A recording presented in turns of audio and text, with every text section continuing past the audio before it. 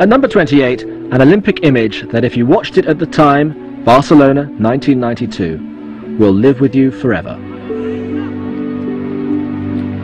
Derek Redmond, the best form he's shown since he broke the British record. Has got Redmond to aim at, and so too in lane number 3 is Steve Lewis, but Redmond's got off very fast indeed, and so too is Ismail of Qatar. Down the back straight, he's the fractional leader.